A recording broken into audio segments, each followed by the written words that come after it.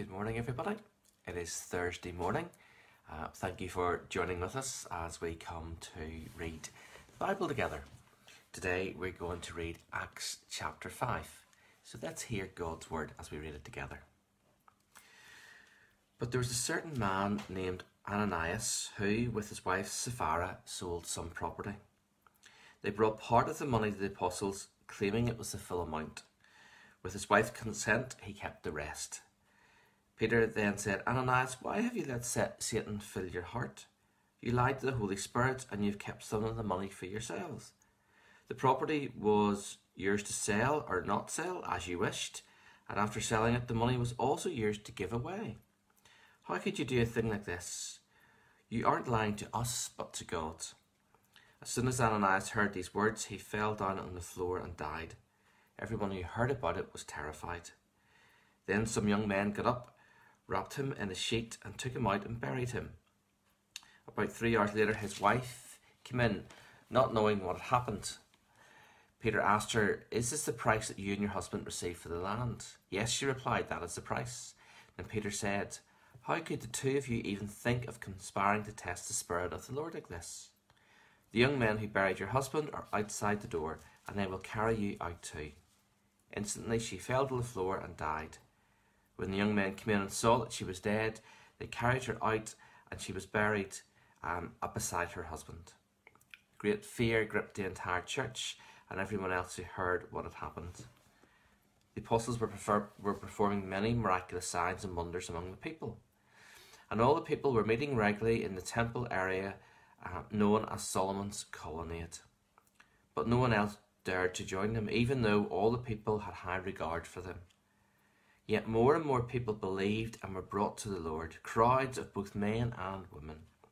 As a result of the apostles' work, sick people were brought out of the streets on beds and mats, so that Peter's shadow might fall across some of them as he went by. Crowds came from the villages around Jerusalem, bringing their sick and those possessed by evil spirits, and all were healed. The high priest and his officials, who were Sadducees, were filled with jealousy. They arrested the apostles and put them in public jail. But an angel of the Lord came at night, opened the gates of the jail, and brought them out. Then he told them, Go to the temple and give the people this message of life. So at daybreak the apostles entered the temple as they were told, and immediately began teaching. When the high priest and his officials arrived, they convened the high council, the full assembly of the elders of Israel. Then they sent for the apostles to be brought from the jail for trial. But when the temple guards went to the jail, the men were gone. So they returned to the council and reported. The jail was securely locked, with the guards standing outside, but when we opened the gates, no one was there. When the captain of the temple guard and the leading priests heard this, they were perplexed, wondering where it would all end. Then someone arrived with startling news. The men you put in jail are standing in the temple teaching the people. The captain went with his temple guards and arrested the apostles, but without violence, for they were afraid the people would stone them. Then they brought the apostles before the high council, where the high priest confronted them. Didn't we tell you never again to teach in this man's name, he demanded. Instead, you have filled all Jerusalem with your teachings about him, and you want to make us responsible for his death. But Peter and the apostles replied, We must obey God rather than human authority. The God of our ancestors raised Jesus from the dead after you killed him by hanging him on a cross. Then God put him in a place of honour at the right hand as Prince and Saviour. He did this so the people of Israel would repent of their sins and be forgiven. We are witnesses of these things, and so is the Holy Spirit, who is given by God to those who obey him. When they heard this, the high council were furious and decided to kill them. But one member, a Pharisee named Gamaliel, who was an expert in religious law and respected by all the people, stood up and ordered that the men be sent outside the council chamber for a while. Then he said to his colleagues, Men of Israel, take care with what you're planning to do to these men. Some time ago there was a fellow, Thaddeus, who pretended to be someone great. About 400 others joined him, but he was killed, and all his followers went their various ways. The whole movement came to nothing. After him, at the time of the census, there was Judas of Galilee. He got people to follow him, but he was killed too, and his followers were scattered. So my advice is, leave these men alone. Let them go. If they are planning and doing these things merely on their own, it will soon be overthrown. But if it is from God, you will not be able to overthrow them. You may even find yourselves fighting against God. The elders accepted his advice. They called in the apostles and had them flogged.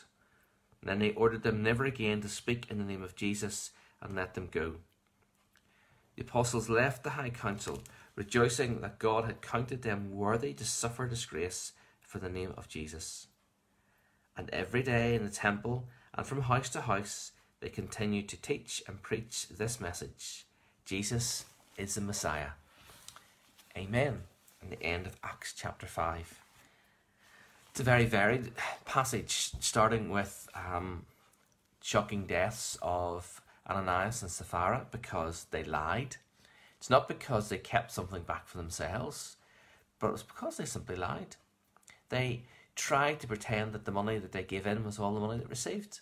There was nothing wrong with holding back some money if they'd just been honest about it. But they wanted to deceive. They wanted to look better in front of other people.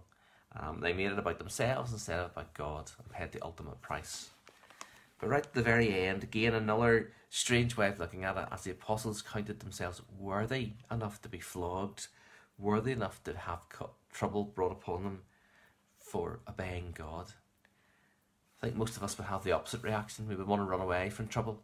We want to hide from it, whereas they actively sought it, because then they knew that they were doing something right. They knew that they were obeying God and teaching who Jesus was. But it's that last line, Jesus is the Messiah. A simple but wonderful truth. That's what they were talking about. That's what they were preaching. That's what they were telling the other people. That's what we tell people still today. Jesus is the Messiah. Jesus is the Lord. Jesus can be our Lord. Let's pray. Father, again, thank you for this day. Thank you that you are with us now and always. Thank you that you have brought us safely through the night. And for this day that we now face, Lord, thank you. You're ready for all your provision. We ask that you be with us and you would help us. Lord, for those who are starting to make decisions at this time, we pray that you would give them wisdom. For those who are in power and government and they're looking for the way out of this lockdown, the way that businesses should restart, the way that our lives should start to return to what will be normal. Lord, just give them that wisdom, that insight that they need. And help us to respect, help us to support, help us all not to be foolish. Lord, thank you again for all your goodness. Thank you that Jesus is the Messiah. We ask that you be with us this day and always. In Christ's name, amen. Thank you, folks, for joining with me. It's good to be able to do this in the morning, just to be able to start off the day by reading the Bible and by praying together. Again, if you were to look outside, it's another glorious day. Yes, there's been rain overnight. We need the rain. The garden certainly needs it. Save you from going out with the sprinkler maybe. But again, it's God's provision to us. He is a great and a wonderful God. He always provides for us.